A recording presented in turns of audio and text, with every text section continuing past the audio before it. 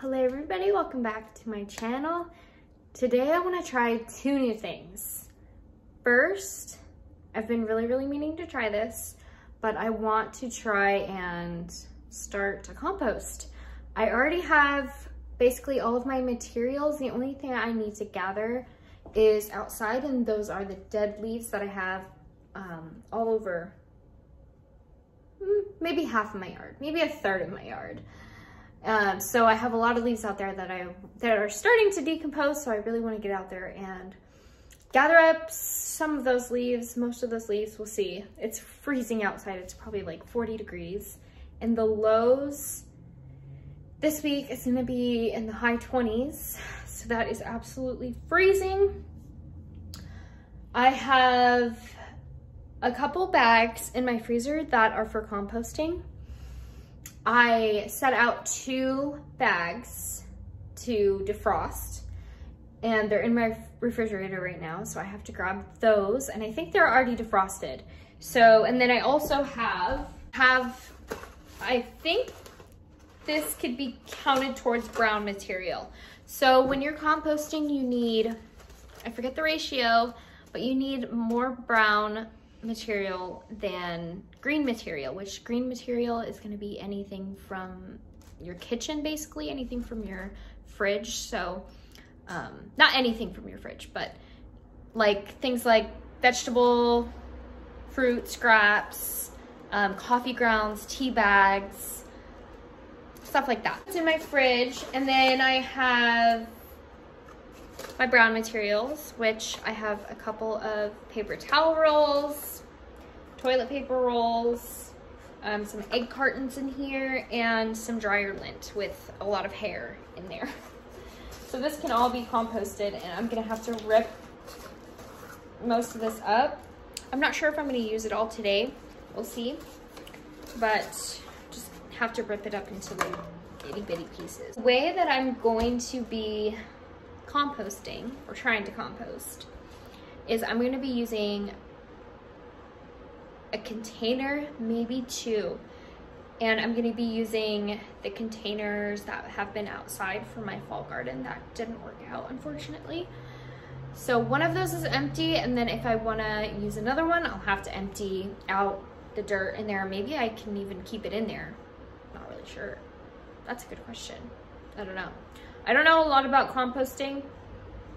The way I learn is by doing, but if you guys have any tips or tricks, that would be very helpful for me. I've always wanted to compost. I just never had the courage. I thought it was too complex and takes too much time. I don't know.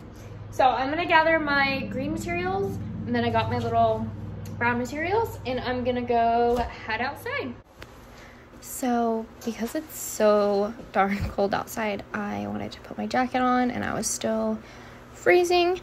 This is just a liner, but it made me a little bit more warm. So I grabbed my basket, I headed outside, and then I went ahead and grabbed my container that I had already emptied from my fall garden.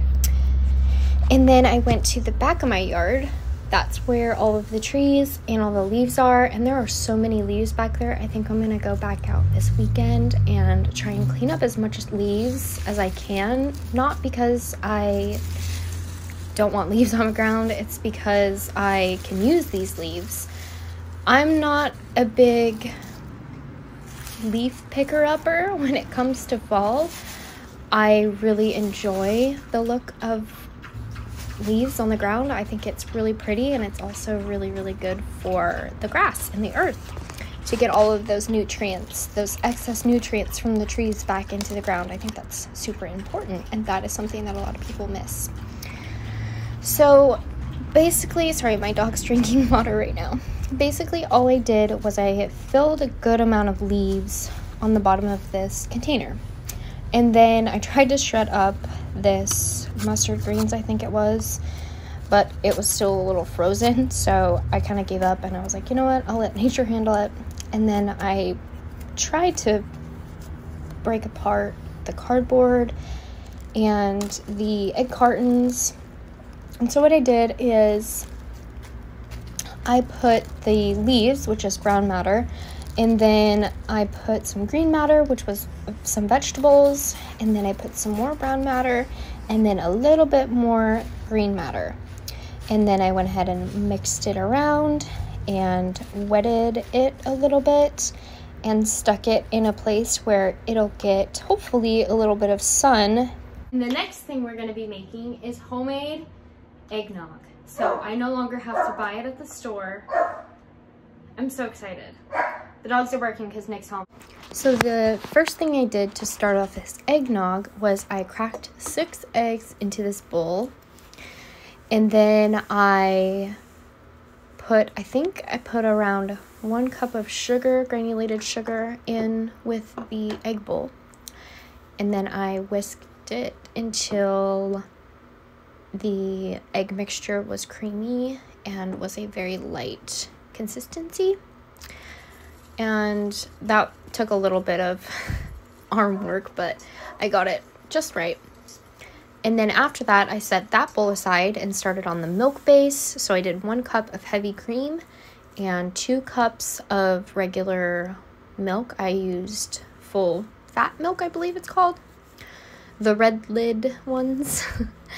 And then I used, I think this was 1/4 teaspoon, but I accidentally poured a little too much. So I poured most of it back into the container, and I think I got about 1/4 in there. And then I did a pinch of salt.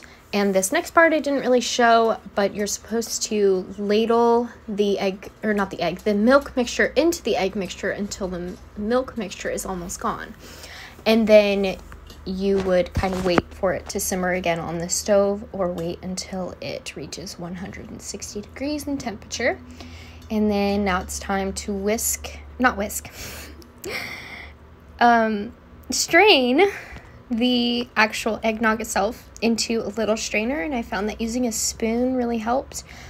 I think it was still a little chunky, so I think I'm gonna go back and re-strain it, because I don't think I could drink eggnog this thick and chunky. I think that's a little gross. So, but I was able to get it all in this little container. We are back in the kitchen the next day, and I did decide to strain the rest of this eggnog, or strain the eggnog again, but I'm not so sure about the flavor of it. I mean, it looks exactly like eggnog. It's crazy. The consistency is perfect. It's just the flavor isn't really doing it for me. I don't know if I cooked the eggs a little too long, because it does have more of a egg custard type of taste, not eggnog.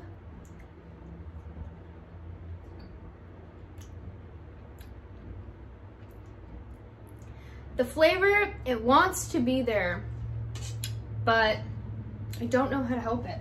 I might mess this up and add a little bit more milk. I don't know. What do you think? I think I should add just a little bit more milk and see, because I feel like I can also taste the heavy whipping cream a little too much, and it tastes a little too much like heavy whipping cream.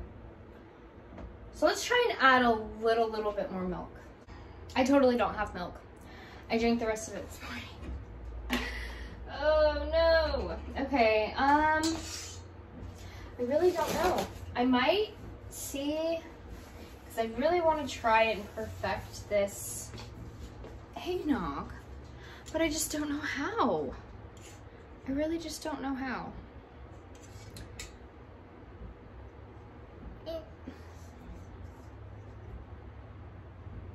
I mean, it looks perfect. The consistency is great. The color is great. I wouldn't rather make it than buy it. I would rather buy it. If it tastes like this, I can always try a different recipe, which I think I'll do. I really think this would benefit with a little bit more milk, but unfortunately I don't have milk. But it wasn't another fail. It wasn't an absolute success, but that is okay. That is what happens in the kitchen. We make mistakes and we create and mess up sometimes, or we learn from it, especially when you're trying something new and you haven't ever done it before. But once you gain that experience under your belt, you can kind of play around with it the next time you try and make it or try it again. So that is definitely something I am looking forward to. I am really, really hoping I can perfect this recipe, because to make homemade eggnog and to make it taste even better than store-bought is my goal. That is what I want to do this season. I hope you guys enjoyed watching this short little video today, and I hope you have a great rest of your day. Bye!